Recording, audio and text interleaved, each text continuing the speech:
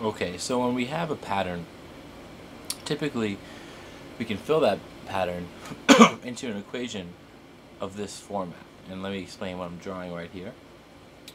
You'll have some kind of y variable involved, which is your dependent variable. Dependent variable is something talked about a lot in science and math. It's something that depends on the, in this case, x value, which is the independent variable. Perhaps a classic example of this relationship is the day of the week, the time being independent, and then the dependent variable could be anything that relates to that day, whether it's the amount of jumping jacks you're doing or the amount of miles you're running each day, something that depends on how many days have passed. What goes in this spot right here? Well, the number that's going here in this spot will be multiplied by x. And what you can put in this spot is what I like to call the rate of change or the pattern. It's also often referred to as the slope. So the slope or the pattern of change. Now in our case, and in this short clip, we're going to look at slopes and patterns of change that are constant. So in other words, if you're riding a bike, you would be riding 10 miles each day. You wouldn't change that. The pattern of change would be every day that passes, which is the independent variable, you would be riding 10 miles. And then you would know then what the dependent variable and result would be. There's another number usually plugged in here too, and it goes by a lot of names. It's referred to as the y-intercept,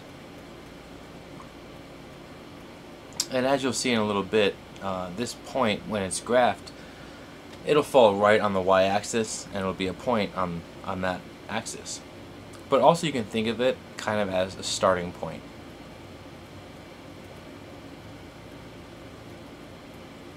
In your pattern, where are things starting?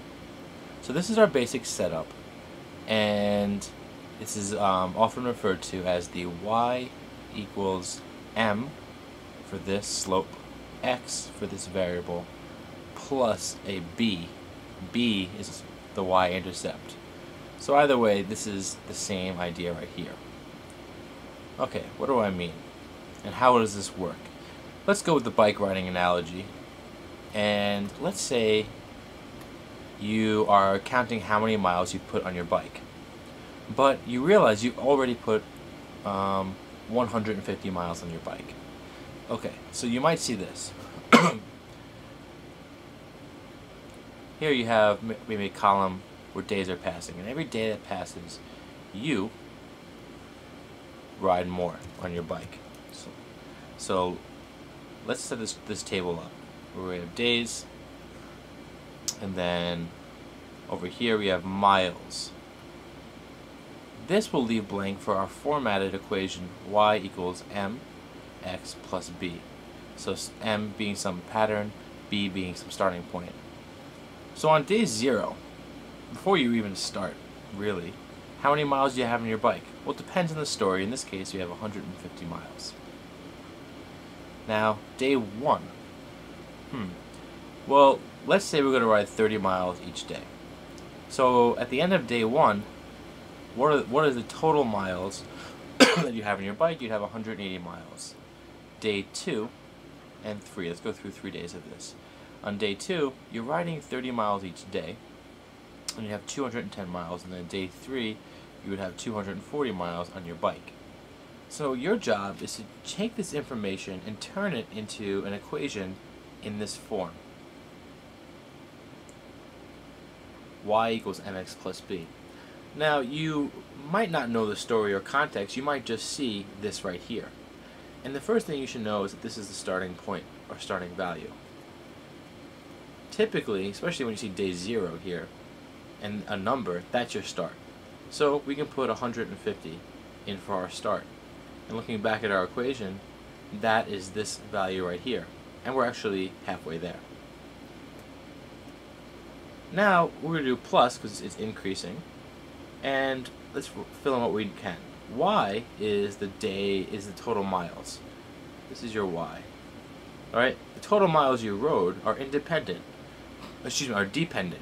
They depend on X, the days you've been riding. So Y is something times X plus 150. That something is what I talked about before. It's the pattern of change. And you can find the pattern of change over here in the total miles that we've written. Look at the difference between each number, and you'll notice that it's 30. And that makes sense because we've been riding 30 miles each day. So if we had to turn the information in this chart into some kind of equation, we would get Y equals 30 times X plus 150. Why does this work? Well, this equation, Y equals 30X plus 150, X is the day. Y is the number of miles. So if this equation is right, I can pick any day, plug it into the equation, and it'll tell me how many miles I have logged on my bicycle. So for example, on day 1, when X is 1, or our first day, we get 30 times 1 plus 150, and that's 180, which is exactly right. 180 when X is 1, when our day is 1. When X is 3, we'll just skip 2, we have 30 miles times the amount of days plus 150. That's 90 plus 150 is 240.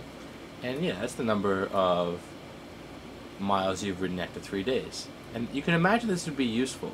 You can make predictions now.